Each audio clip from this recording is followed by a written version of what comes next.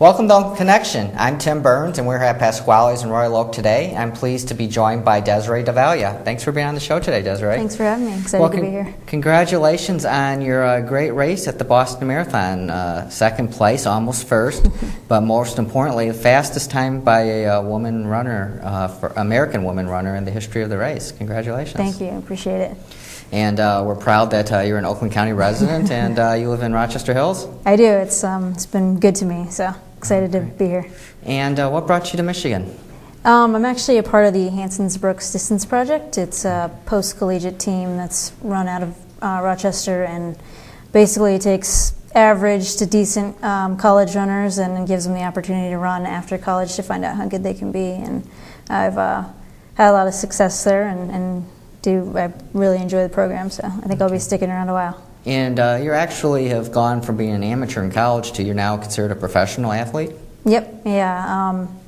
College running is all NCAA and, going through that system, and then once you get out, you can look around for professional options, and so Hanson's was a great fit. Okay, and how has that transition been in your career so far? It's always a little difficult just once you step out of the NCAA system. The competition is a whole new level, so I've been fortunate that the program actually allows you to develop one step at a time, and you don't have to be ready to compete with the best in the world right away. You can kind of take the baby steps needed to get there and bridge the gap, and so I'm fortunate to have the project to be a part of, and it's allowed me to gradually move into that role. But in talking about best in the world, you're quickly getting up there yourself. Well, working in that direction. So now, Boston Marathon time. Again, you were the fastest American woman to run that race, and that time actually was the third fastest time for an American woman to ever run a marathon. Is that correct? Almost. It's a little tricky. It's I think I'm the third fastest American woman ever. Or the two ahead of me have run multiple times faster than myself. So it gets a little dicey, but pretty close. But you're right up there. Exactly. Yeah. And if you don't mind asking, how old are you? I'm 27 right So you're still like really early in the stages of running, aren't you? I hear a lot of the marathon runners are older, in their 30s. Yeah, usually you peak around your mid-30s, early 30s. So, if I can remain healthy and keep improving, I think I'll have a decent future. So let's talk a little bit about the Boston Marathon race there. What was your strategy going into the marathon? Heading in, I knew what kind of time I could be shooting for and what kind of time generally wins that race. And so basically I had my own race plan regardless of what was done by anybody else in the field, and that was just to go click off 5:30 per mile for the first 20 miles, and then I thought that would land me right around the top 5 group at mile 20, and then from there you race in, and it's kind of as hard as you can. So, well, I'm sure a lot of people in the audience out there are probably going 5-minute 30-mile pace per mile for the first 20 miles, and then you pick it up. yeah. It's I did the same thing. I was like, oh, that's pretty quick, but So when you get to that 26-mile mark and you're running around a 5:30 or under pace there, I mean, are you just kind of running on hope, or how does that? Is it starting to hurt, or when you get towards the end, I was lucky because the crowd out in Boston was just incredible. I mean, and so everyone's so excited, and you kind of are able to use that energy and emotion from the crowd, and that helps you a lot. And then it's just how bad you want it at that point, so. You think about all the training you've done, all the miles you've put in, and it's pretty easy to get yourself going. Well, I probably sure a lot of the people who go out there and casually jogging who are thinking a 10-minute, 15-minute mile is pretty good, thinking about running 26 miles at 5 minutes and 30-second pace per mile. I give you a lot of credit. You were really a tremendous athlete to be able to do that. Well, thank you. It doesn't happen overnight. It's a lot of hard work. So.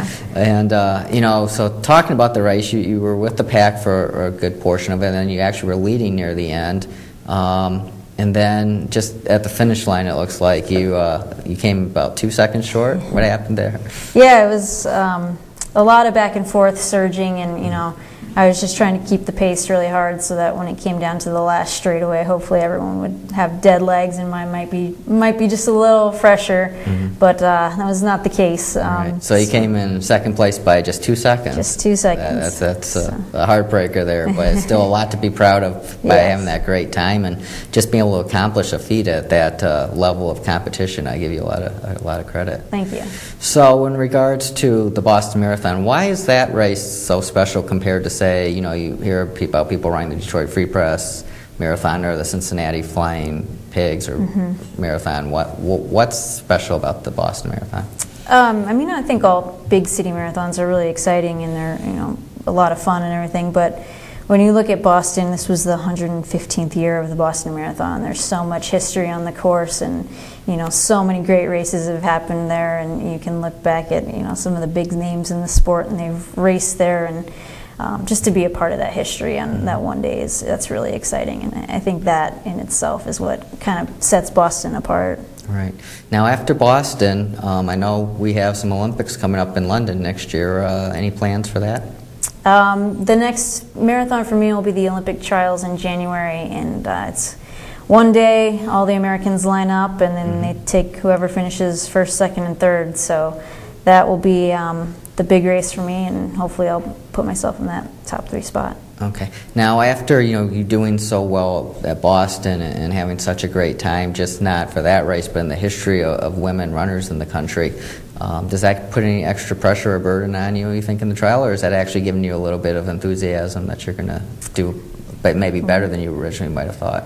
I think it puts a little target on my back, but I think if you're a target that's moving away in the opposite direction real fast, then you're probably going to be okay, So it's not a horrible spot to be in. Okay. Now, training in Michigan, and specifically here in Oakland County, where are some of the places that you like to run? It's great training out here. We actually are on the Paint Creek Trail quite often, and you can head down that way and get on some dirt roads quite easily. We did a lot of stuff out in Lake Orion. Some of the hilly roads out there were perfect for Boston, and everything's dirt, so it's great. Okay. And in addition to marathon, are there other races that you're involved with? Yeah, we'll do track stuff, shorter stuff, 3,000 meters all the way up to marathon, but the next big thing will be a 10K on the track. So. Okay. And did you mention that earlier before the show started that there's a race in Korea coming up? Possibly. So there's World Championships are in Korea this year, and if you finish top 3 at the USA Track Nationals, you get selected for that team. So that'll be the big goal for the next couple months here. And for races like that, do you have to qualify based on time, or how are you eligible to get to those upper level competitions to compete?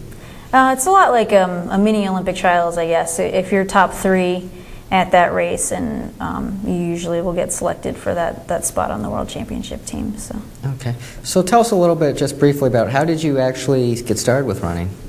I started as a soccer player, actually, when I was really young. I'm probably like 5 years old before, I was doing much else, and then that just kind of naturally progressed to running track, and I've had some success there, and decided to keep pursuing it in high school and college, and now.